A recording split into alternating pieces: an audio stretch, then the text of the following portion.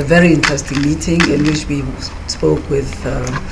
stakeholders on health, other ministers of health, development partners, non-governmental organizations, the private sector, and many participants from Rwanda, including some young people, about how to improve health and contribute to the sustainable development goals in Africa, using really the inspiration of Rwanda as an example, because this is a country that has made tremendous progress in development, including in health, particularly along the lines of having equitable and fair access to health services for all the citizens, what we are now calling universal health coverage. So we came here to be inspired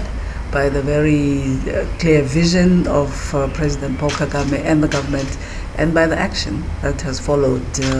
what the Rwandese government decided to do, to work with Rwanda. He called it being stubborn. He said to me, sometimes we've had to be stubborn with our partners.